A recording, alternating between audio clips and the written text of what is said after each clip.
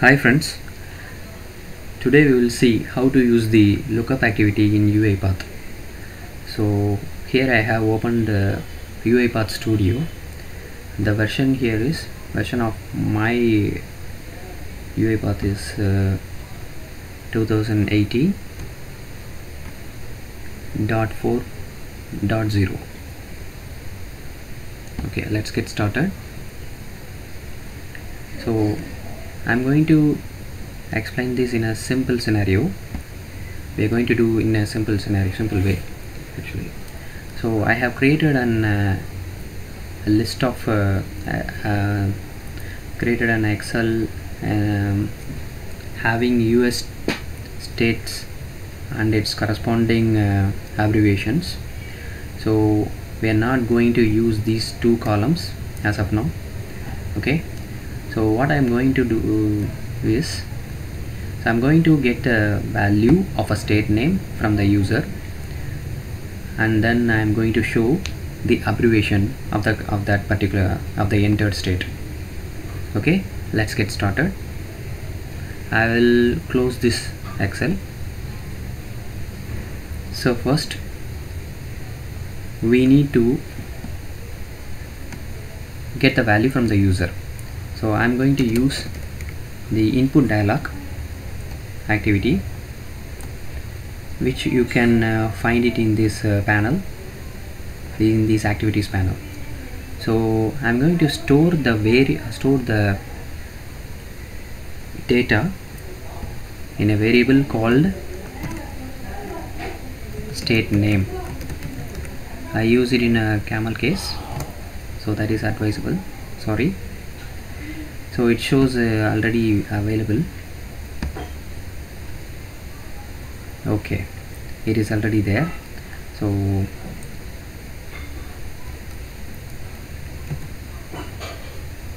can just choose it from the available variables. Okay, now it's get connected to the start option, and then I'm going to read this value in my Excel. So I'm going to read a range of columns and rows. So here we have read range activity from two things. One is workbook, another one is Excel. So what I'm going to do is, I'm going to use the read range from this workbook. So double click on this activity, choose the file that you need.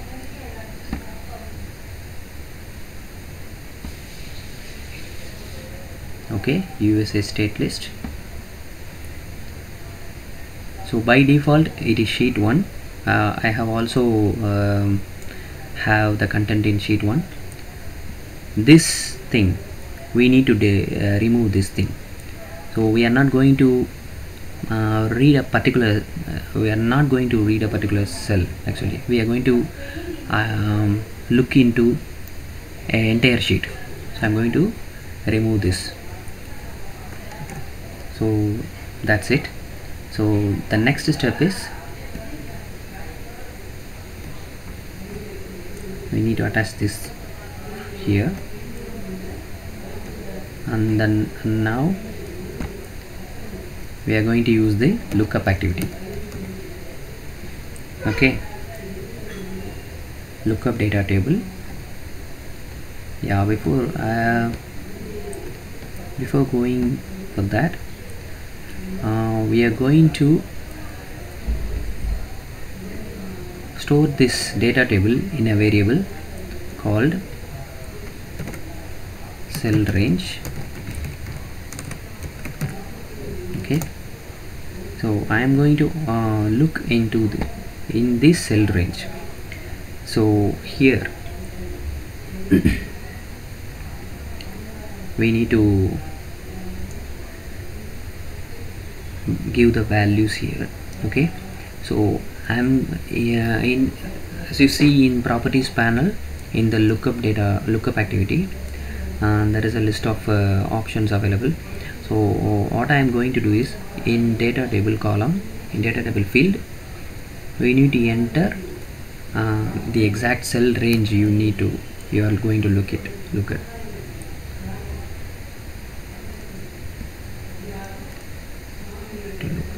So lookup value, what value we are going to look up, that is the data entered by the user. Okay, it is state name. It is stored in the variable as a state name. Which column I am going to look? Either you mention it by index or a name. So I am going to use the column name, that is state name. Okay, and the next one is the output cell value.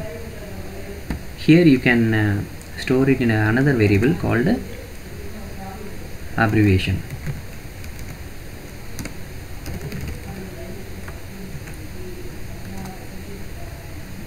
Okay, we have stored it in this cell value.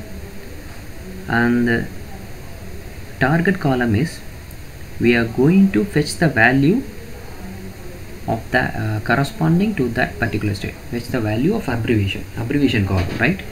So what we are targeting is the abbreviation columns. So I am going to mention it by name, column name, abbreviations. Let me check one more thing. Sorry, let me check the name, exact name of the columns once again.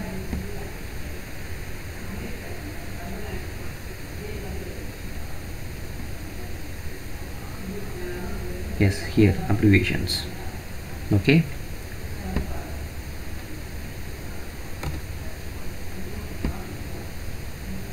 sorry.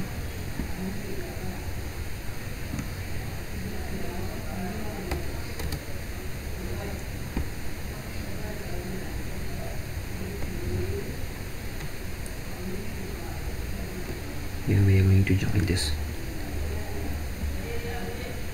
So there is an option called in read range. You see there is an option called add headers. If your Excel sheet doesn't have any headers or column names, you can uncheck this option. Here my sheet having the column headers, so I have enabled this option.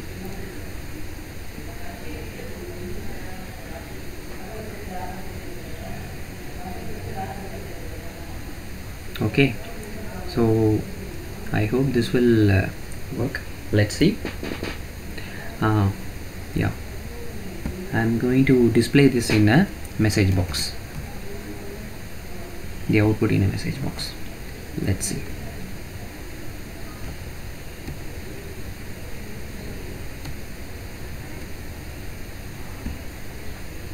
What is that message that we have stored in this cell? Abbreviation.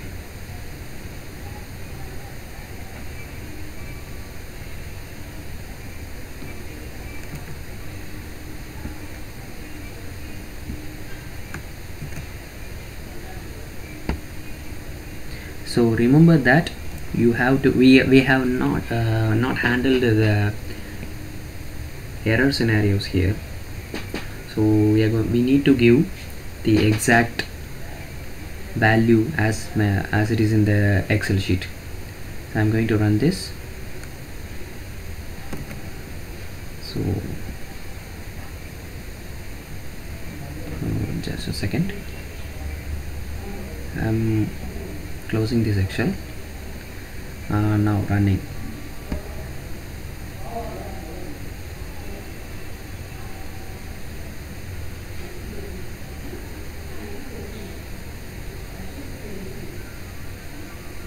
Yes, I didn't give any headers for this message box, So I am writing Chicago.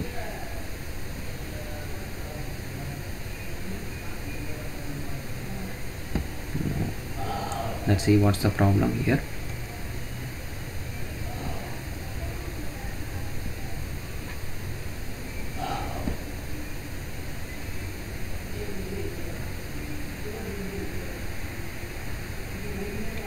Sorry, so I have given Chicago. That is a state name, so that's not a state name. So as I mentioned, we didn't cover the error scenarios here. So instead of entering the state name, I have entered a city name. Okay, we'll see. So Chicago belongs to Illinois state, right? So, or we will give Florida.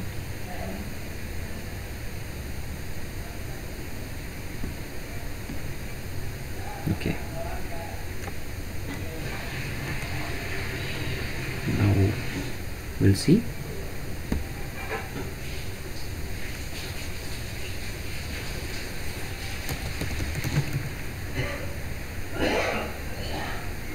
So here we go, we got the output as FL. Okay, so the state code for Florida is FL. That's it, we got the output. Yeah, thank you guys, thanks for watching.